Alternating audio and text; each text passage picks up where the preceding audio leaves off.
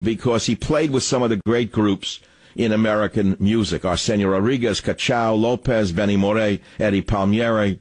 He played with many of the great groups. Can you imagine he was born in 1928 in central Cuba?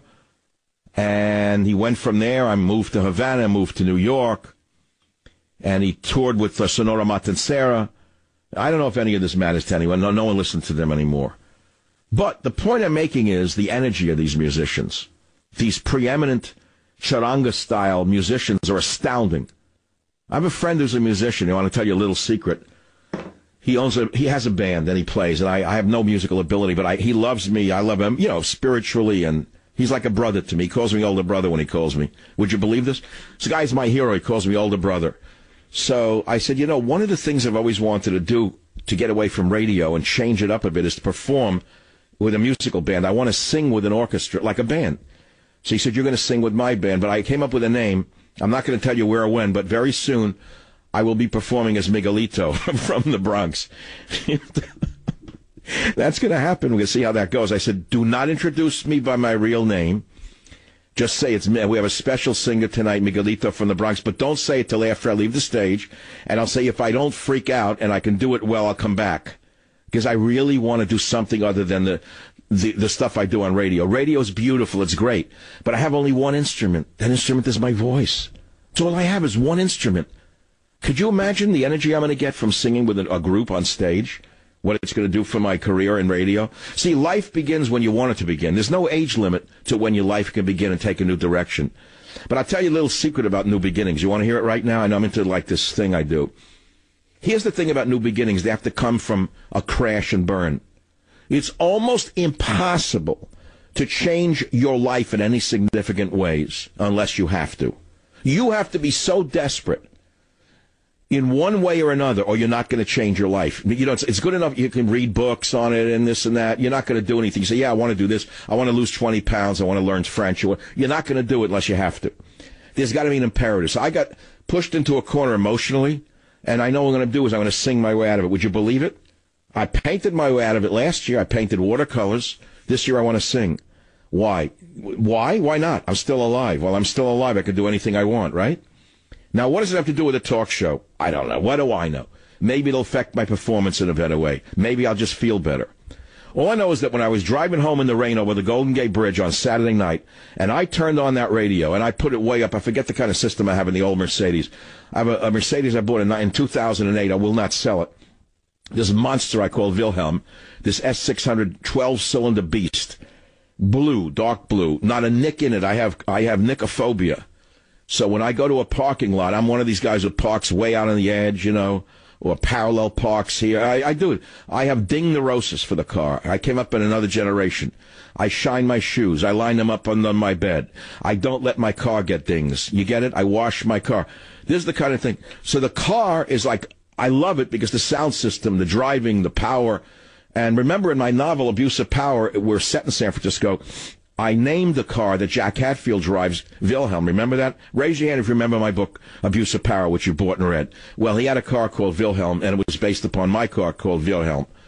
But I was driving Wilhelm home over the Golden Gate Bridge the other night, and it was one of those moments. You ever get those moments where everything is right in your life for a second? You're not high on anything. But you turn the music up, and suddenly the whole world's perfect for you. And you start to raise the music, and your whole body is in there, and I'm back at 18 at the 3rd, New York, snow in the face, going into the city, the dancing. And I said, it's still happening, man. It's happening here. It's still happening. The world didn't go away. It didn't disappear. All you got to do is reach out for it, and you can have it. So, you see, you can paint yourself into a dark hole with politics. This is another thing I want to tell you. If you only focus on politics and on the negative of what's happening to the country, it can make you sick. You can really curl up in a ball and die, and you cannot let that happen. This is the most essential thing I've ever said to you. As political as I am, and as political as the show is, that cannot be the be-all and end-all of my existence, nor should it be of any man's existence. Obama or Sanders or Hillary or Cruz or Trump cannot be the sun, the moon, and the stars.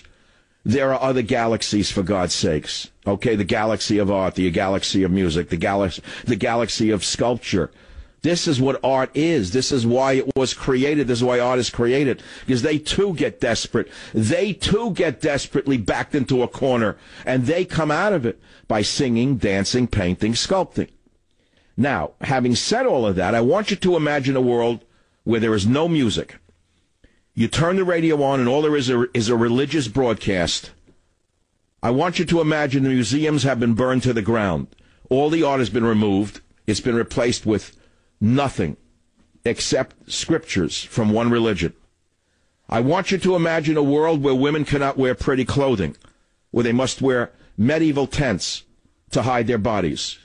And I want you to understand that that's the world that's going to happen unless you comprehend what Obama is doing to this nation, what Merkel is doing to Europe, and what must be done to stop this from emerging. Back in a minute.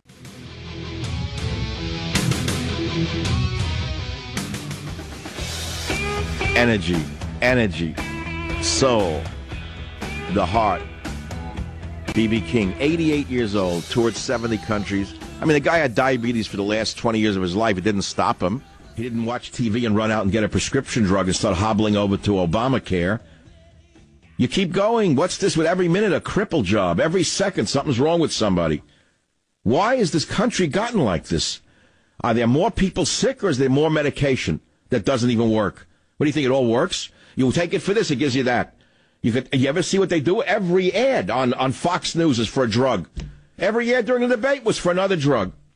You cannot get away from the drug. Must be something going on here with the drug companies. And I love the candidates all attack drug companies. But we'll get after the big pharmaceutical companies. We'll get after big insurance.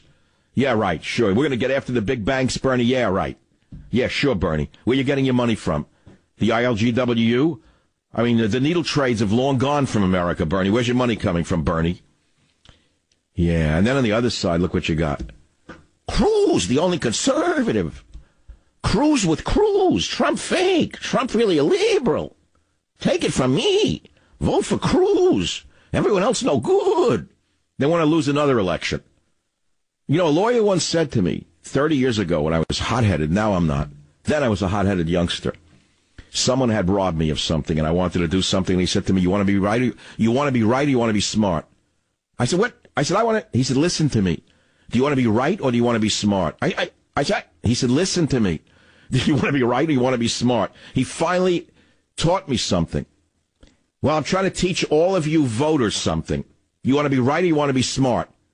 You want to win 60, 70% of what you believe in or zero? Trump can go all the way. He'll give you 60 to 70% of your conservative agenda. He's going to give us borders. He's going to give us language. He's going to give us culture. He'll build a wall. He'll rebuild the military. He'll tighten up the economy. That's pretty good. Cruz is promising us the world, and he can't win. He cannot win. There's a number of reasons I keep telling you. I'm an expert on this. You know how some people are experts in certain things? I can tell you that he has no political appeal visually to the average voter. If you look at him, let me put it to you this way, without debasing his politics or his intellect. He looks villainous. He's a villainous look. The eyebrows, the black hair, the oily look. He looks like a villain. If Harvey Weinstein was casting kind of a villainous character, like almost a vampire, if you wanted to picture a vampire face, and you were casting for actors, Cruz with a little blood coming down from the side of his mouth. I'm not saying he is. I'm telling you, I'm trying to give you an insight into how the average person votes. They vote for looks at the last minute, most people. They don't really know what their politics are. Saying, I don't like Hillary. Let's say even they get to that point. No, I'm not voting for that old commie, that loudmouth spritzer. I'm not voting for her because you know she's corrupt. We don't want her again. So let's see what they have on the other side of the menu. Let's see. We got Cruz. He looks like a villain. Got that rich guy with the hair. Let's take the rich guy. At least he's tall and he's fairly good looking and he's going to make money for us. That's what's going to happen. They're not into the minutiae, the details. Just trust me, they're not as detailed-oriented as you are. So that's it, folks. I mean, pretty much ran into the last minute of the show. If I told you what yours truly, had to go through today to get the show off the ground, you'd say no one could do this at any age. Yeah, but I did it. 2 of my studios were down owing to the rain. I had to drive to a third studio that I keep in Got here, half the equipment was down. I was on my hands and knees making my equipment work to 2 minutes before the show. Cursing, screaming, yelling. I said, I can't do this anymore. The guy said, wow, what a show you did. I said, yeah, I loved it. I love crawling on broken glass again for a radio show. Why? Because the show must go on. Why? Just because, that's all. You don't want to know about the subway ride the musician took to get to that concert hall. You don't want to know about the morning. You don't want to know about the afternoon. You don't want to know about any of it. All you want to do is hear him play his trumpet. Cacao, chocolate, Michael Savage. Does this not make you want to get up and dance? It's beautiful music. Come on, you Anglos, you can enjoy it. Come on, you can get off your high horse. Get off that horse. Savage.